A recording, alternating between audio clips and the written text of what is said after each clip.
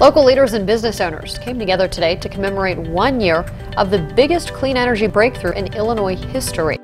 Of what leaders say is a major energy breakthrough in Illinois history. Happy anniversary.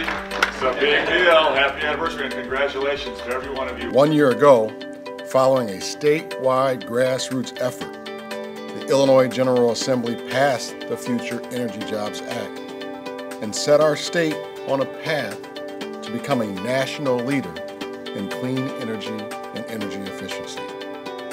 This is an anniversary worth celebrating. Neighborhoods can be transformed because we're doing this all together. This is good for our economy. This is good for the future generations. It's a nice birthday party to have to celebrate our 1 year of the bill. Speakers at the ceremony pointed out that clean energy, including wind and solar, and energy efficiency are responsible for some 120,000 jobs in the state.